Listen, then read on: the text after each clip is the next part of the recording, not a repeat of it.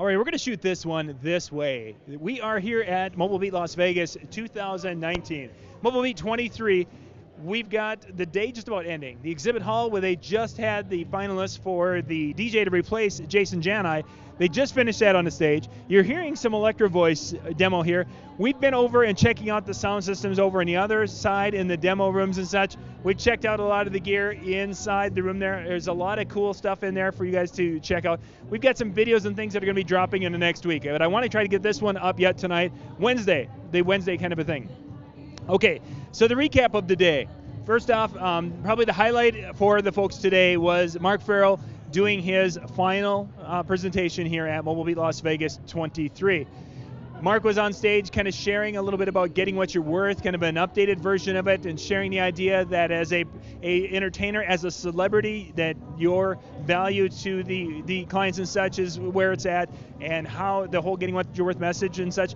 You can look at my video earlier today. I kind of did a synopsis of that. You can just look at Mark Farrell, the meaning of getting what you're worth. Look for that video.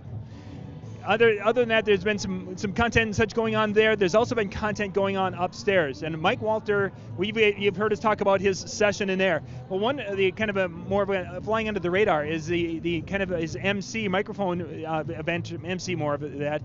He's doing a workshop upstairs. He's been doing a workshop over and over again with different people coming in and taking this. And it's a hands-on opportunity where you can go in there and actually work on some things, and then he will kind of coach you on some of the things. We saw Rob Frey up there earlier today when we walked in. He was doing an introduction of the wedding party. And of course then afterwards, then you've got the ability to go and get some coaching and critique from Mike Walter, who has trained DJs for a long time. He's been a DJ, received training. He's training DJs as a professional in that realm. He's got more marketing material, or I should say more educational material on training than anyone else in the industry. And you could have had some time with him up there. That was probably worth the price of your admission right there. And that doesn't even count what's gone on in the seminar room. Also virtual, there's been a room where they've been teaching some virtual DJ things up there, so they've gone through how to do different aspects of it. Then there's been a mixing room where they've talked about different things with organizing your music and mixing and how to do and get started with beat mixing, what have you. They've all had that going on up there. So they've had work, and then Ben Stowe, I mentioned Ben Stowe. Ben Stowe's been doing lighting, kind of a lighting things up there, getting you started with lighting and the more advanced lighting things, and then audio, and he's been up there. So at times there were 5 different things going on here at Mobile Beat Las Vegas this year, and you've been able to take in some of these back and forth, whatever you wanted to do, it was available for you.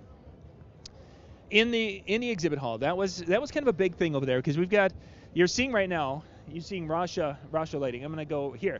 Rasha Lighting, that's their lighting booth right there. There's Rasha Lighting, JMOZ Lighting, and Adkins Lighting. They're in there for lighting companies. I believe that's pretty much all of those. You've got the InMusic company. Go watch my video where I did the walk around. I pretty much went through and showed everything. And if you do the exhibit hall walk around video, there is one down on the YouTube playlist.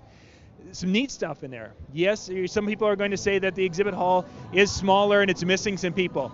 That's the reality of where our industry is going. Nothing against the manufacturers, but it's called the Amazon effect. And Amazon and some other things have really changed the way these shows are going to be run here in the future. This is going to evolve, as all shows will and do, because of things like Amazon and Facebook and marketing and how that's all kind of come to a head here, and we're starting to see some of that at the shows.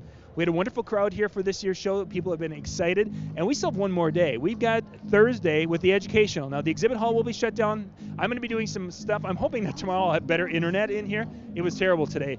Typically, we've been live streaming a little bit. We couldn't do anything today, so it's been recorded, and we put a couple of things up, and that's been about it. But tomorrow I'm going to be in here, and those of you who are here in Vegas, we're going to try to talk to a few more of you and get your thoughts of the week and get you ready so we can drop these shows next week.